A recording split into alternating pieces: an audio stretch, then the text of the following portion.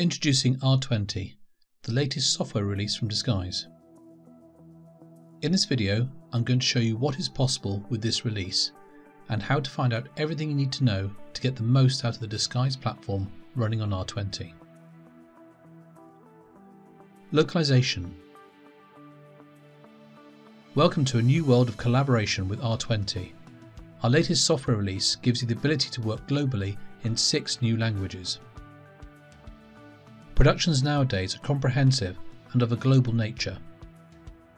It is difficult to solve complex problems, and it can be tricky to get the right support at all stages of a project in the local language. r20 allows you to work in local languages and on complex productions anywhere around the world with certainty.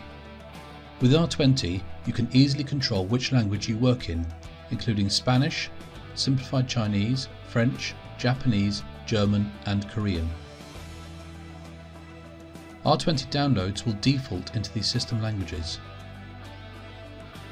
You can change the language easily using the language switcher. You can also learn or use Disguise Designer in your local language. Designer software, fundamental training and the user guide is also available in the 6 new languages.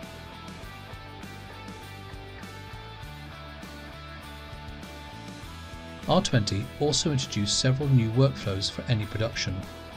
The first new workflow we will explore is the spatial calibration workflow for AR objects. Designed to accelerate spatial calibration for virtual objects without the need to calibrate an MR set with LED walls. And based on the quick align workflow used in the OmniCal workflow, you can calibrate AR objects easily and with precision.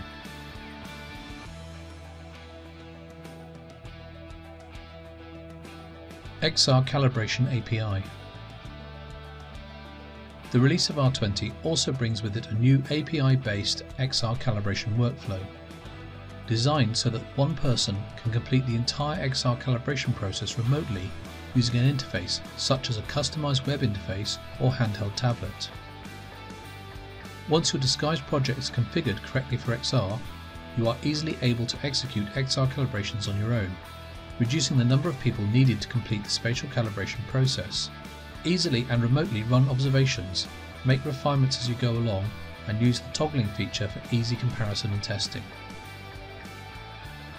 Other exciting new features in r20 include new and improved ways to add effects. It is now possible to add effects and image treatments even more easily to your timeline or even live video inputs using these new workflows. First, keyframe toggles. With keyframe toggles, you can clean up your sequencing on the timeline by simply toggling the timeline keyframes on and off. Second, layer stacks.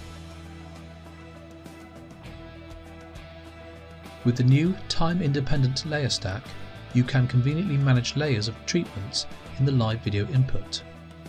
Add input transforms, video overlays, masking or stylistic effects, and add color effect or color keyer. Once done, you can stack, compose and audio effect layers as well.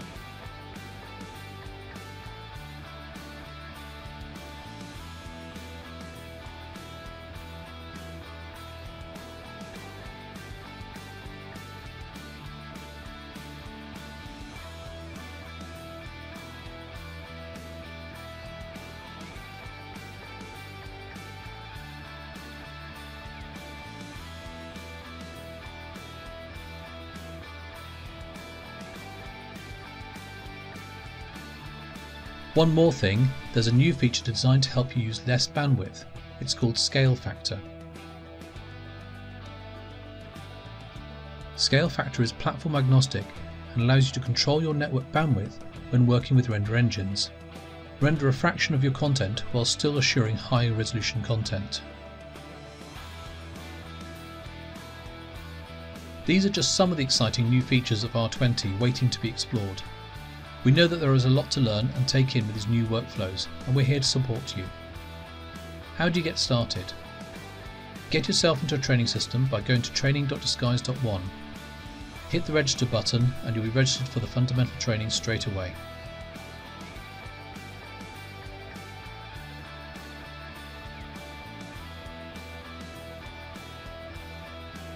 If you need help with your training in any way, contact us at training@disguise.one.